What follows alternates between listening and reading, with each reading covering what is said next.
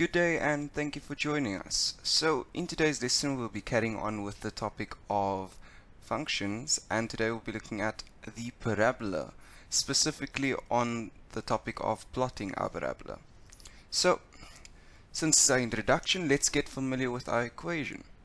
So right over here we have y is equal to ax squared plus q. Cool.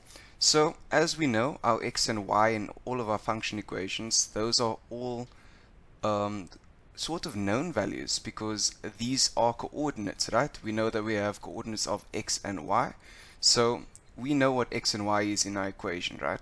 Those are just coordinate placeholders. But when it comes to a and q, which might be new to us now, so let's have a look at what a and q stand for in this equation. So the cool thing you need to know about a is that a, if it is greater than 0, then as you can see our parabola on the left, it's shaped like a smiley face, right? So if a is greater than 0, our graph looks like the smiley face. Cool. So then moving on now, if a is less than 0, our parabola will look like a sad face. Just like that. So as you can see, in this case the parabola would have had a greater than 0. That's because it's a smiley face. But if a was less than 0, we would have it upside down and showing a sad face over there. Now looking at q. So q over here, it signifies our y-intercept. Cool. So as you can see here, we have q, which would be over here, right? Because that's our y-intercept. That's where the graph passes through the y-axis. So another thing you need to know about q is that it is also our minimum and our maximum value.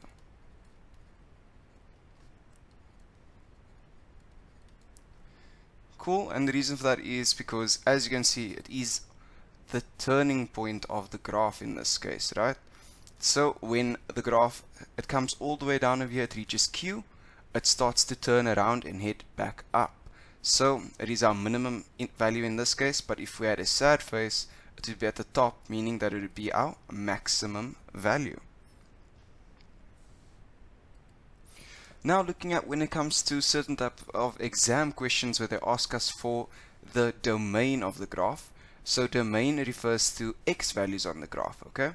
So if they're asking us for the domain of a parabola, we need to know that the answer will always be that x is an element of all real numbers, okay? So that's how we write it out. X is an element of all real numbers. Why is that? Because a parabola goes on forever, right?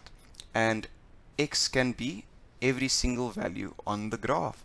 X is not limited in any way. So now that we know some basics about our parabola, let's move on to some plotting examples. So the first method we're going to look at with plotting is the table method. So in this example we are given the equation y is equal to 3x squared. Okay, so if we can recall the equation for a parabola, it was y is equal to ax squared plus q. So in this specific example, what we are missing in this case is the q. We have something that is representing a, which is the 3 over here, right? So in examples where we have a q missing, it is most suitable to use the table method. So how are we going to go about doing this now? Is we set up a table, x values on the top, y values at the bottom. So our x values, remember, because x values are infinite, we can use any values, so we will use a -1, 0 and +1. Cool. So table method, you can just stick to these three and it should be okay. So what we do from here to find our y values is to plug these x values into our equation. So first we'll look at -1 for the x value. So we're going to substitute -1 in, so we'll have, just get a different color for you guys. y is equal to 3. So in the place of x, we'll plug in a -1, and that's squared. So now we're going to have 3 times, so what's -1 squared? -1 squared will give us +1. So that's 3 times 1, it gives me 3. Cool, so just like that we have our y value. So now we have our 0, and we know obviously that if we plug 0 into this equation, we are going to get 0. Cool, because there's no add or subtract, and because it's all attached here, that means that the whole thing will equal to negative, to 0, because anything times 0 equals 0. Moving on, we're going to plug our number 1 into the equation. So if we just take it here, we just remove this negative over here, we can see 1 squared gives me 1, and then 1 times 3 gives me 3. Cool. So now that we have that, let's write it out in coordinate form. So we have -1 and 3 for our first values, -1 being the x value and 3 being the y value. Moving on, we have 0 and 0, and then we have 1 and 3. So all we need to do now is plot that onto our graph. So first thing we can see is that 0 and 0, obviously that is the coordinates of the origin of our graph, right? So that's right in the middle over there. Important thing for us to do is that when we do plot our points, we need to identify the points, right? So this will be point 0 and 0. Next we are looking for -1 and 3. Also guys, just before I continue, I do want to say that none of this is to scale, as I have limited space to work with, so just bear with me on that. Cool, so we'll work with -1 and +3, so we'll say -1 is about over here, +3 is about somewhere over here, and so our point -1 and 3 will be around that position over there. So we'll identify it, -1 and 3, and then +1 and 3, which is our final point we are plotting, would be somewhere over there, which would be +1 and 3. Cool, so what's going to happen now is we are going to draw our graph in, just making sure that we pass through all of our points that we've identified, and then just top it off with the arrows over there, showing that it goes on infinitely. Cool, so what we did with the table method, we used the x values to find the y values by plugging the x value into our equation. Once we got those, we showed what our coordinates were, and then we plotted it onto our graphs, identifying what our different coordinates were. So next up, what we are going to do is we are going to look at our intercept method. So we've covered the table method, which helps us to plot this graph, but now we look at the intercept method. So the first thing we're always going to want to do is identify what our y-intercept is. You can either do the x-intercept way first or the y-intercept. I just prefer doing the y-intercept first. So let's just tell them what we're looking for. We're looking for our y-intercept. And if you can remember when we looked at the equation for the parabola, if you can recall that the q value was the y-intercept. So in this case we can just take our q value over here, which is +9. We can say q is equal to 9. Cool. Once we found that, we can go to our graph and we can in the meantime just put that in over there. Cool. So that would be 9. And then after that, what we can do is we can look at finding the x-intercepts. Cool. So how are we going to do that? I'm just going to indicate we are finding the x-intercepts. So remember, if we try and find the x-intercept in any equation, we are going to make the y equal 0. Cool. So we're just going to move it over to the right hand side over here, and we're going to rewrite our equation over here with y equaling 0. So we'll have 0 is equal to -x squared plus 9. Obviously we don't want to work with a -x, so what we can do is we can just times this whole side by negative, and then our values will change. So we'll be left with +x squared minus 9. So all that's left for us to do now is to obviously solve for x, and how we can do that is by factorizing. So it's very important that we remember our laws of factorization, right, or our different types of factorization. In this case we can see straight away that this is dots, right? We have two perfect squares here separated by a negative sign. So let's go ahead and do our factorization. So we split it x and x. We know we have plus and minus. And then what is the square root of 9? It is 3. Cool. And just like that, we can take it down from here. These values are going to be x is equal to -3 or x is equal to +3. And so what we do is just plot these 2 points now onto our graph. Obviously they'll be represented as -3 and 0 and 0 and +3. So we'll put that down here. Because it's on the axis, we don't necessarily have to write in the coordinates. So this is going to be -3 over there, and this is going to be +3. Just identify with them that this is -3 on the graph and +3. Once we've done that, we can draw in our parabola. Making sure that we go through all of our points. We will... It's a bit harder for me to do it, so I'm just going to do it there. And our 2 arrows showing that the parabola goes on infinitely. And just like that, we have plotted our parabola using the intercept method. Now let's have a look at some examples that we can do. So the first thing we want to do here by number 1 is look at the equation. So we have y is equal to 5x, should be 5x squared.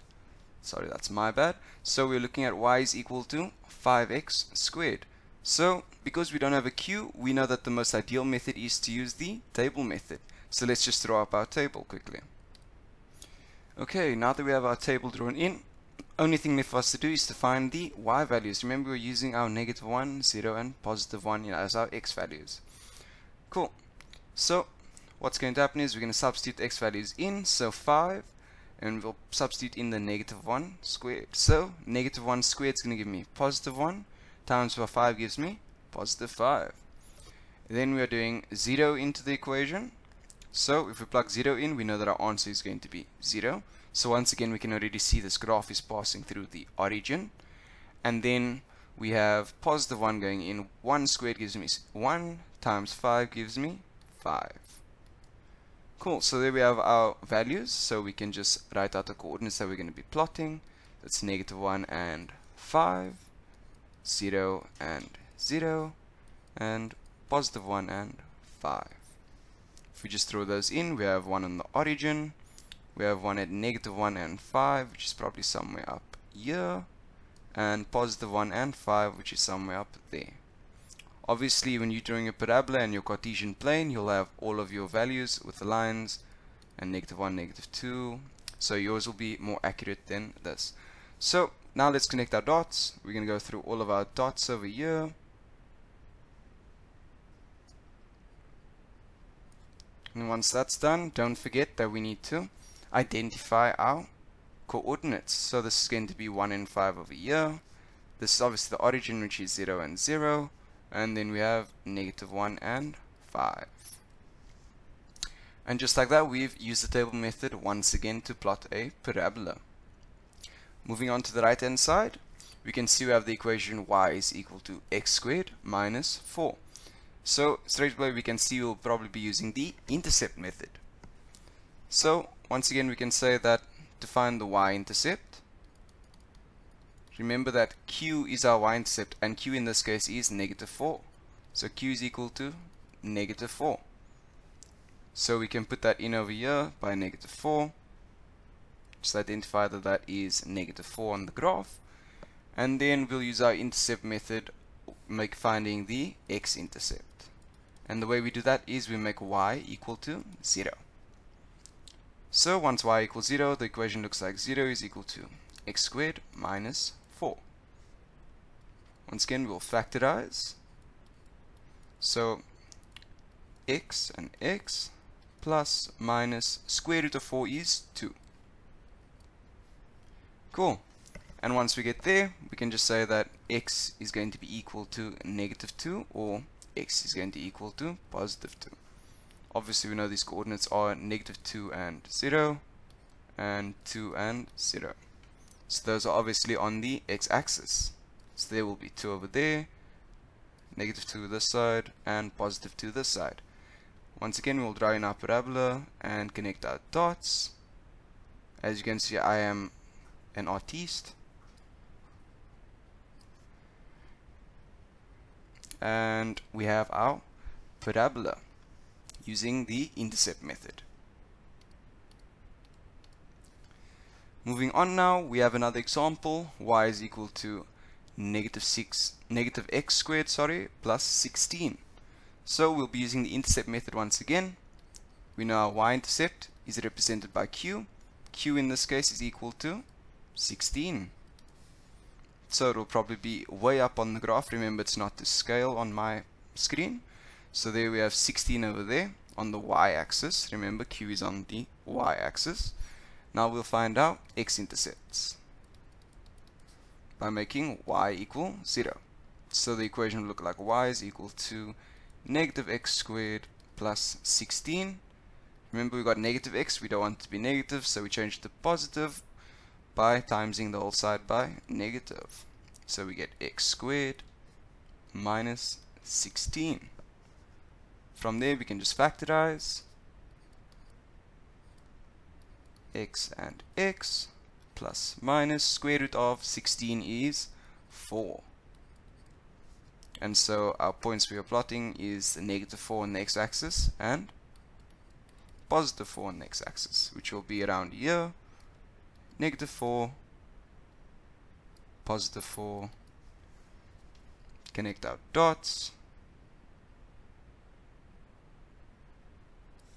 just like that, showing our arrows as well, which shows that the parabola is infinite, and that is y is equal to negative x squared plus 16 plotted on our Cartesian plane.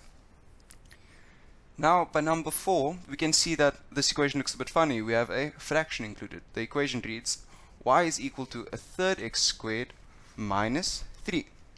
So the first thing we want to do is, it's a bit difficult for us to work with fractions, so what we want to try and do first is get rid of the fraction.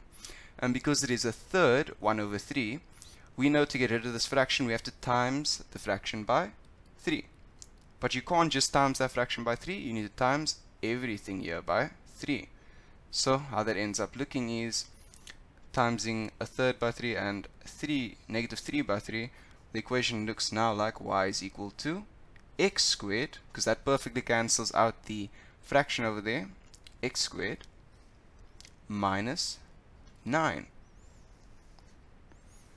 From there we can just follow on with the method as we usually would, using the intercept method. So we're finding the y-intercept first, represented by q. Q in this case is negative 9. So we go ahead and we find negative 9 in our graph, somewhere over here, and we plot it. Now we'll find our x-intercepts next. So to find that, y has to equal to 0. So once we make y equal 0, we get x squared minus 9. We're going to do our factorization once again. X and x plus minus the square root of 9, which is 3. So that means that our first bracket is going to be equal to negative 3 and the second one is equal to positive 3, which is somewhere over here on our graph. So minus 3 plus 3. Then we go ahead and we connect our dots. Really squiggly line, apologies. And then back up again.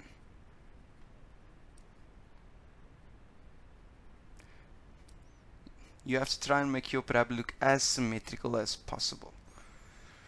Okay, so that concludes the 4th example and also today's lesson on plotting our parabola. Thank you so much for joining us, and we hope to see you again in the next one.